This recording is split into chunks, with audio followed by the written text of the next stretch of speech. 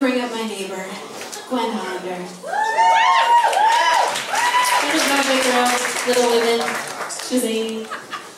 She's also been my friend for 15 years, you guys. It's a weird thing. When you're like a Broadway New York girl transplanting to New York, there's a huge mass exodus, by the way, of us now. There's how many of us? Like 50 people that we were friends with? It's a lot, but you should just, on the day of the earthquake, the great St. Patrick's Day quake of 14. 14. Yes. We were all freaked out. That was my first earthquake ever.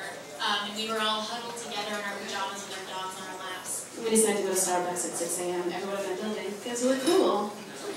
Gwen and I walk our dogs together every morning about 8. Well, I do at 8 a.m. and then we walk again at 12 when Gwen wakes up. Seriously, she sleeps so late. I like wake up between 8:07 and 8:13. I know that's specific, but that's when I wake up every day. And she sleeps till 12, and it's great. My dog gets an afternoon walk. However, she told me last week that she started having weird dreams about me. You should tell them. She's like, really? No, okay.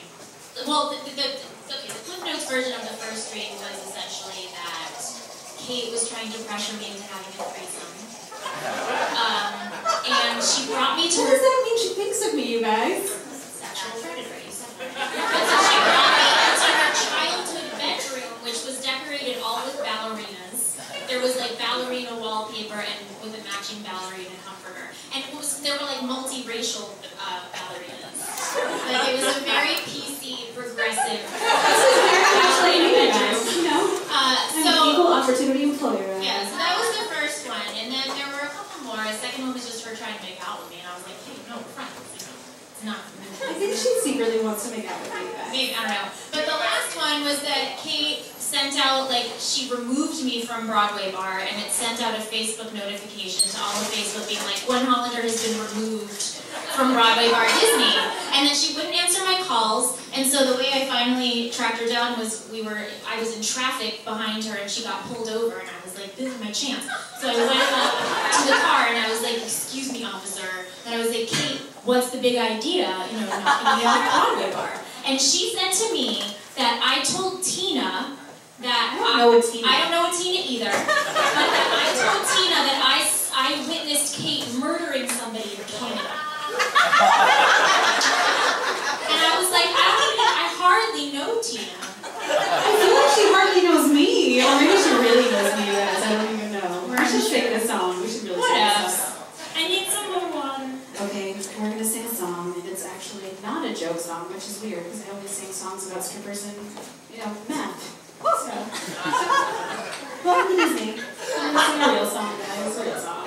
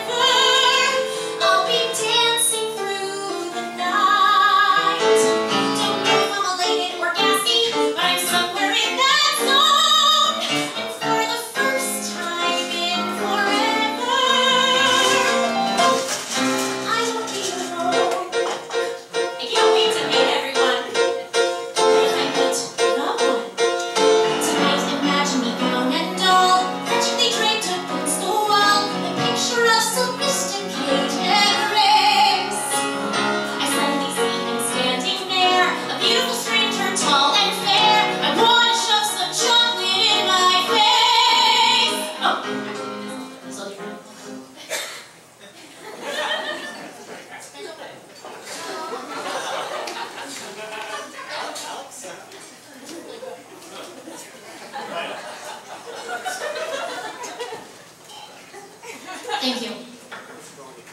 Okay. Yes.